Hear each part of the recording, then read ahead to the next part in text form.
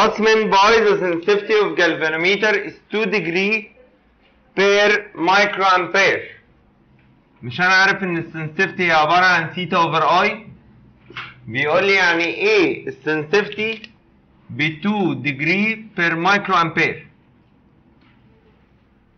فبقول ان معنى كده ان الانجل اوف ديفليكشن او السكيل ديفليكشن هي ب 2 degree لما يكون الكرنت 1 مايكرو امبير. يبقى الاجابه بتاعتي بقول it means that the scale deflection،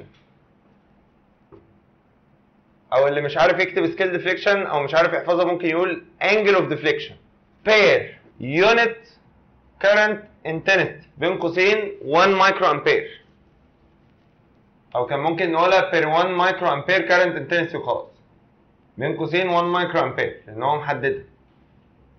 ايد السكيل ديفليكشن دي قد ايه بقى؟ 2 ديجري. فيها مشكله؟ يبقى دوت من الديفينيشنز او الواتس ان باي المهمه اللي بتيجي في المنهج كتير. يعني ايه السنسيفتي بتاعت الجالفانوميتر بكذا؟ يعني السكيل ديفليكشن ب 2 ديجري لما يبقى الكرنت اللي ماشي فيه 1 مايكرو امبير. حد عنده اي اعتراض؟